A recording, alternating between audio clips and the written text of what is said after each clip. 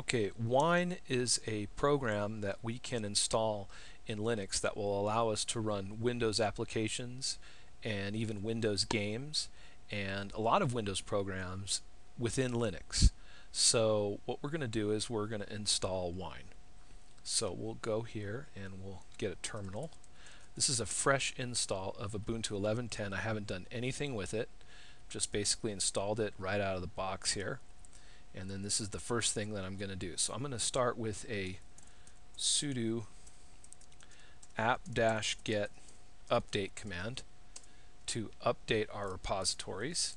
I've got to put in my password. Okay, and we're going to run some quick updates here. Alright, I'll type the clear command. And if we're going to install Wine, Wine is included in the Ubuntu repositories, but what we can do is we can add the Wine repositories to our install here so that we can get the most up-to-date versions of Wine. So let's do that. Let's add that to our repository. So what we're going to do is we'll say sudo add apt repository ppa colon Ubuntu wine /ppa. Alright, let me take a look at that. That looks good.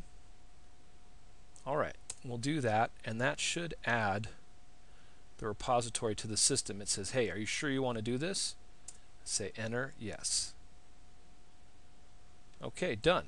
I'm going to type clear command again to clear our screen here. Alright. And what we'll do now is we will install Wine. So we'll say sudo apt-get install Wine 1.3. Alright, and that's going to install Wine for us.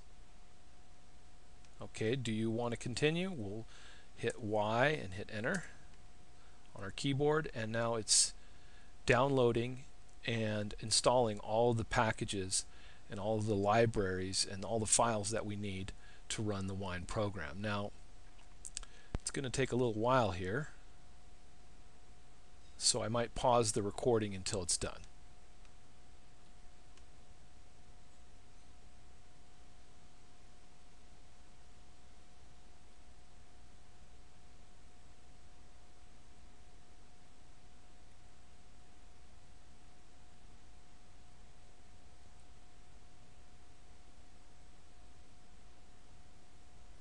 Okay, it's unpacked all the packages, and now it says here end user license agreement. So I'm going to hit tab and then hit enter. OK. Do you accept the agreement? I'll use the arrow key. Hit enter. Yes.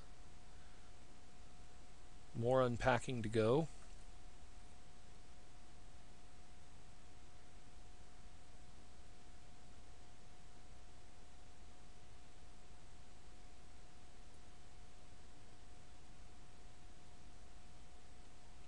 Okay, it looks like it was successful. It took a while. I have a slow internet connection, but it looks pretty good. So I'm going to click in the window here, and once again I'm running this on a virtual machine, so it's not quite as fast as if I was just using it directly on the hardware. So now we have Wine installed. Let's take a look. We'll do an ls command into our home folder, and you can see that we've got desktop downloads music, but if we do an ls and then -a for all, I'm looking for our Wine folder. I thought it would be in here as a hidden folder.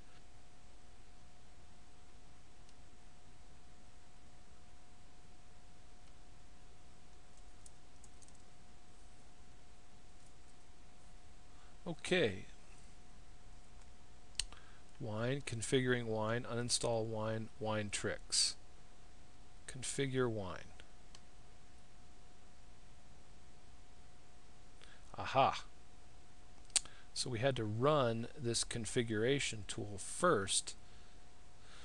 Let's take a look here. Windows versions, Windows XP, Windows 2000, there we go. Libraries, graphics, drives. We have our C drive, drive_C, audio, graphics, desktop integration, about. Okay. Alright, now if we do an ls-a, we now see our .wine folder. Let's go into it, take a look at it. Inside of it, you can see that's where our C drive is, drive C. We'll change directories and go in there and do an ls command. And you can see there's our program files folder where we'll keep our Windows programs. Alright, users and a Windows folder, right?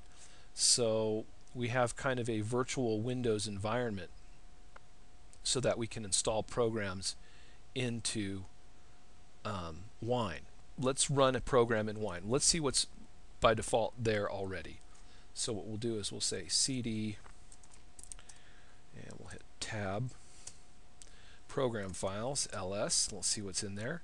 Okay, there's Internet Explorer is there by default. So let's try to run it. We'll say wine Internet Explorer, hit enter, and it says it cannot find it. Alright, well, we can't run it like that. We probably need to run the executable file. So since this is a folder, we'll go in there, change directory, and we'll look inside ls, and there it is. So we'll try that one more time. Wine explore,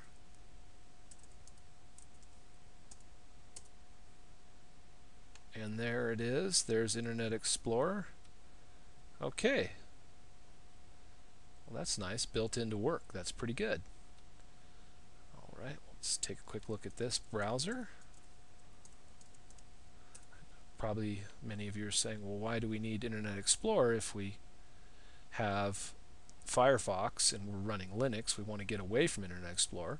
But let's say you're a developer and you're creating web pages and you want to know how they're going to look in Internet Explorer in an older version. Let's see what version this is. About Internet Explorer, running on Wine 1.3.28. So it doesn't really tell you what version it is, but looks pretty good. Alright, we'll close that. We'll clear this. Okay, let's explore a little bit more. So what I'm going to do is I'll do a cd command ... to go up one folder, and I'm going to once again do ls. So that's what we saw in there. If we explore into the, I'm going to tab and then ls again, you can see there's nothing in the common files folder. So I'll do a cd ... and cd ... again, and I'll clear.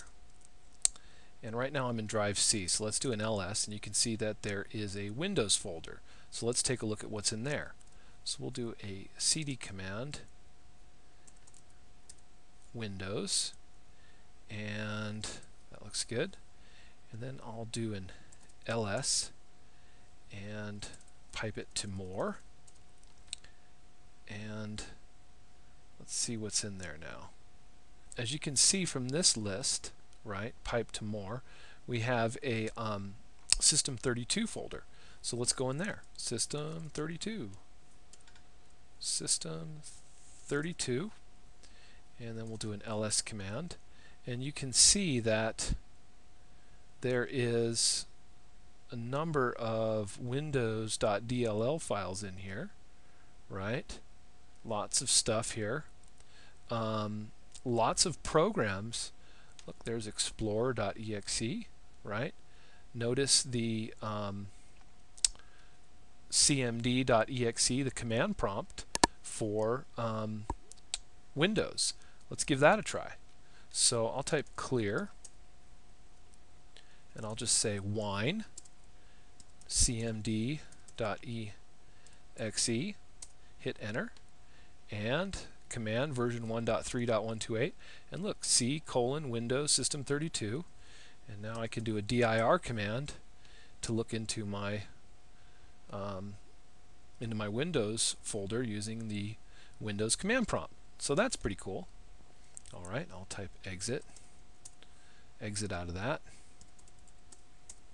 Okay, and cd ... to get back to a couple of times, and to get back to the C drive and do an ls command. So we're left right here.